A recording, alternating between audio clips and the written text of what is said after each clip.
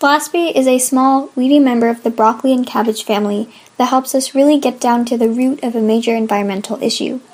This plant thrives on soils that have high levels of zinc and cadmium. Philosophy is a type of plant called metal hyperaccumulators that extract elements from the soil and concentrate them in their stems, shoots, and leaves. Why is this useful?